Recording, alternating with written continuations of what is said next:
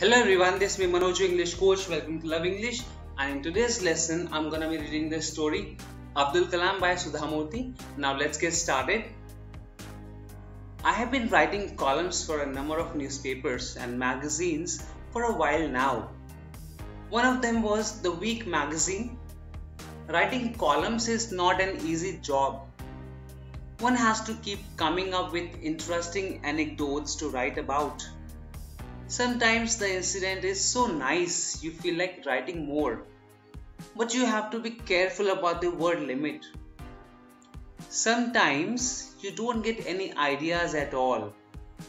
Though the deadline may be nearing, only very few gifted people can write regular columns for a long time.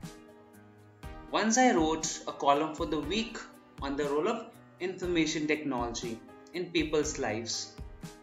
It was called IT Divide.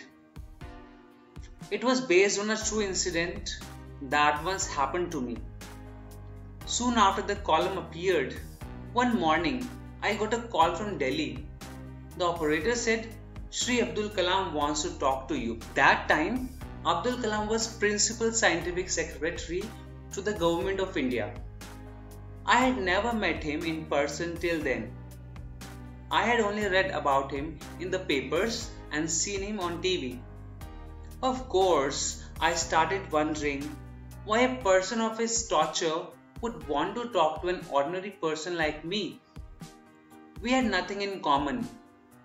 It would be like a meeting between a Himalayan peak and the peak of Unkal Hill, which is in the small town of Hubli in North Karnataka. When Abdul Kalam came on the line, I said, Sir, there's a mistake by the operator. Perhaps you want to speak to my husband, Narayana Murthy. I knew Murthy knew Mr. Kalam. From the other end, a soft, affectionate voice replied, Vanakkam, there is absolutely no mistake. I told the operator to connect to you only. I was thrilled. Sir, you don't know me, but I know a lot about you. I have read about your life in the book Wings of Fire. But I too know about you by reading your columns. I read Ananda Vikantan regularly, where you talk about your dreams and your struggles. Today, when I read IT Divide in The Week, I laughed and laughed. You have written on a tough topic in such a humorous way.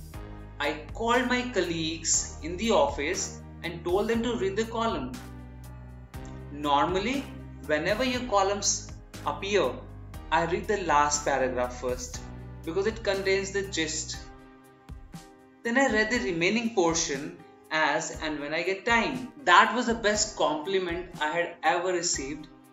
When I write, I always think of the end first and then the beginning. Kalam seemed to have guessed that in no time. I had heard from many people that he is extremely simple, wears only white and blue shirts and slippers. Soon I got to know that this was not an exaggeration. After our talk on the phone, I met him several times. Till today, the more I meet him, the more I'm convinced about the essential simplicity of the man. An interaction with him is a joy, and I always look forward to that. I met him for the first time in Bangalore. He sent me word that he wanted to see me, though he had a packed schedule. I was waiting for him in a room when he came in, looking cool in spite of a long, tough day. For a while we talked about literature and human qualities. He asked me in chaste Tamil, how come you know such good Tamil?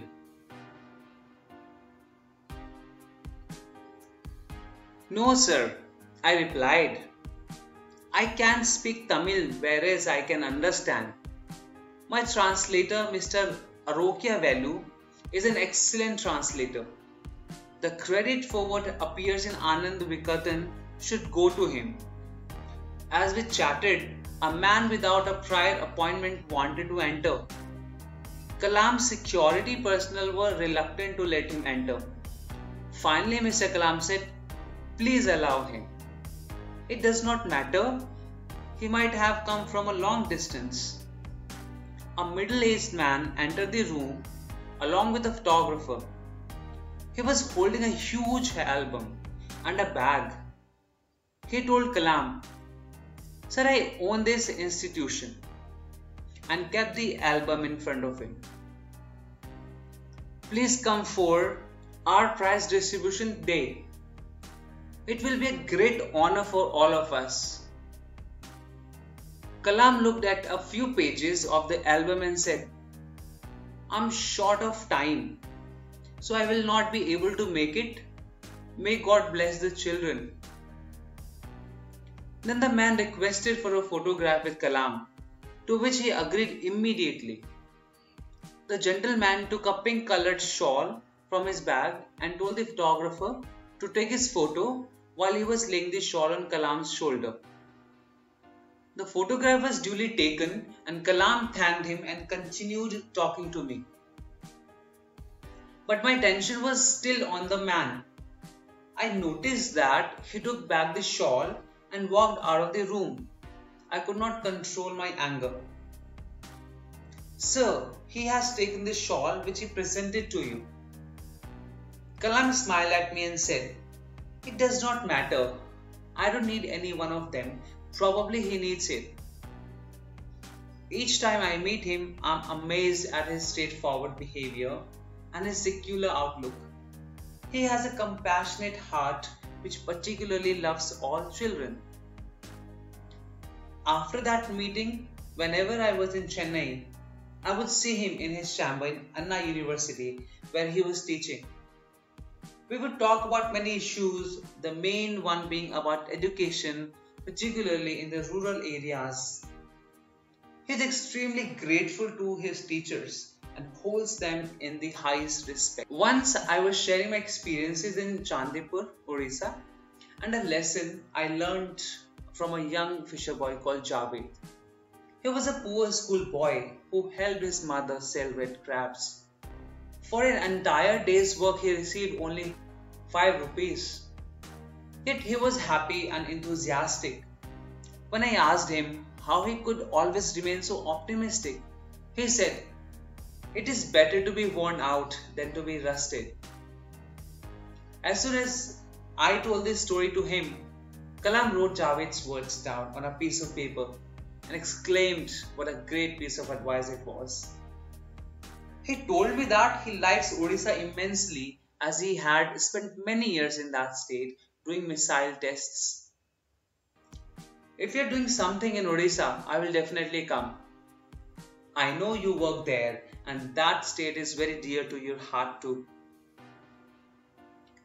Once I decided to visit Rameshwaram along with a group of friends. When Kalam got to know, he was very eager to go with us as it is his birthplace. He said he would join us in Madurai railway station. He had made all the arrangements when his nomination for the post of President of India was announced. He told me, "We will keep the plan open for Rameshwaram." By this time, I was sure he was going to be the President of India irrespective of the election. We could not ask him to join us as it could be a major security problem for him. Sadly, I had to tell him, "No sir, please do not come. We will go on our own." By the time we returned from the trip, he had, as I had predicted, been elected the President. He invited me to his swearing-in ceremony in the Central Hall of Parliament. What I saw when I stepped into the hall amazed me. It was filled with children, teachers, his family members, odd people like me and Father George, who used to be my student in Bangalore and then was doing his research under Kalam in Anna University. It was the most unusual oath-taking ceremony. Everyone seemed to be close to Kalam. Normally such ceremonies are attended by industrialists, politicians and other VIPs. But here there were students, teachers, scientists, ordinary middle class people, and friends of Kalam. I saw Mrinalini Sarabhai, whose husband and late Dr. Vikram Sarabhai was also a great scientist and knew Kalam well. Her sister, Captain Lakshmi, had contested against Kalam for the post of president. She too was present in the audience.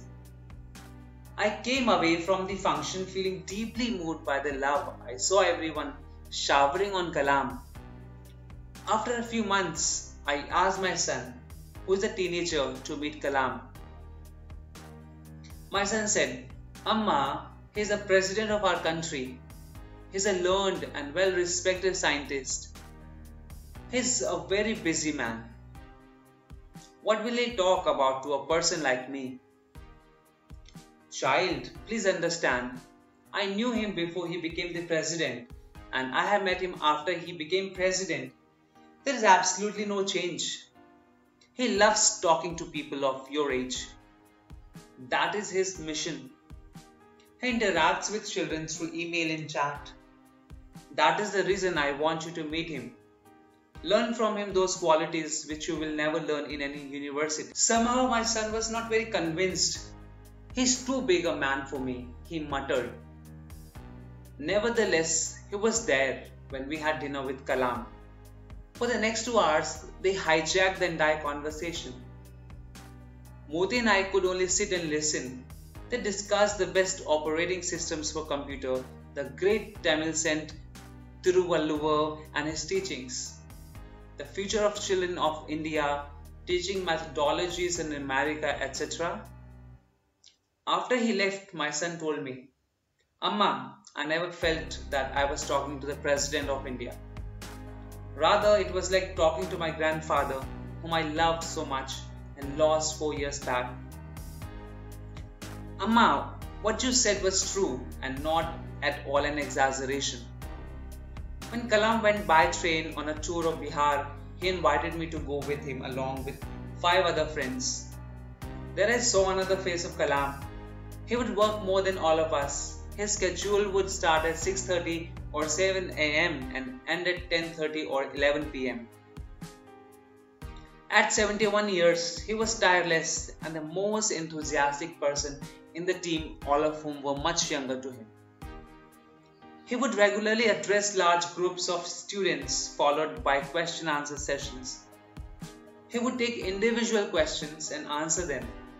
Then he would make children recite some of the important lines after him. He reminded me of a loving school teacher or a doting grandfather or an excellent friend to these children, irrespective of the difference in age. During Bangalore's IT.com, I watched him taking an internet class with 1,000 students. He held their complete attention and was excellently prepared. When we built a 150-bed pediatric hospital in Bhubaneswar, Odisha for poor children, I was very keen that he should come and inaugurate it. I remembered his promise made to me in Chennai that he would come to Odisha if I invited him. But now he was the President of India and there were many people like me inviting him to similar functions. He was no longer a professor at any university whom I could approach on telephone or send an email and convey my message. However, remembering his promise, I sent him an email assuming it may not reach. But within a few days, I got a reply from his secretary saying that he had agreed to inaugurate the hospital. Coincidentally, it was the eve of Buddha Purnima, May 15, 2003. I've heard many stories about Buddha who was born 2500 years ago. I was fortunate that this great teacher and lover of children could at least inaugurate and appreciate our effort.